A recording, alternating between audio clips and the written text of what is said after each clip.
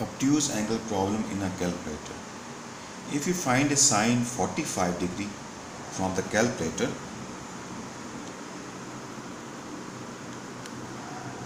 the answer is under root 2 over 2. And if you take sine 135, you still get the same answer, under root 2 over 2. In the same way, if you find sine 60 degree, you get answer under root 3 over 2. And if you press sine 120, you get the same answer, under root 3 over 2. So you can see here, when sine 45, which is acute angle, you get under root 2 over 2, and sine 135, which is obtuse angle, you get the same answer, under root 2 over 2. And in the second example, sine 60, which is acute angle, you get answer under root 3 over 2, and sine 120, which is obtuse angle, you get the same answer again.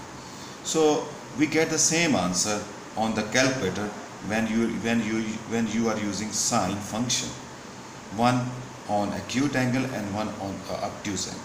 So let's come to the problem in trigonometry.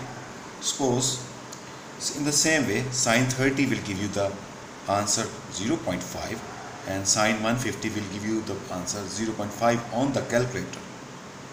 So let's have a question here. This is our acute angle triangle. Here this angle is less than 90, and here we have obtuse angle triangle. The angle is more than 90.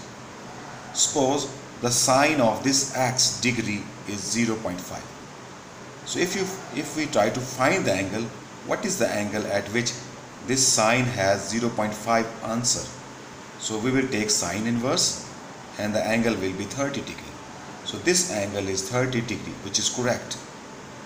But what if the triangle is obtuse, so this angle is more than 90, and in this question again sine x is again 0.5.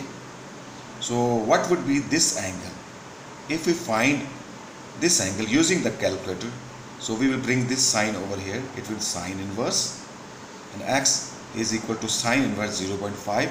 Our calculator will give answer 30 degree, so which is not correct in this obtuse angle triangle case. So what we should do now here?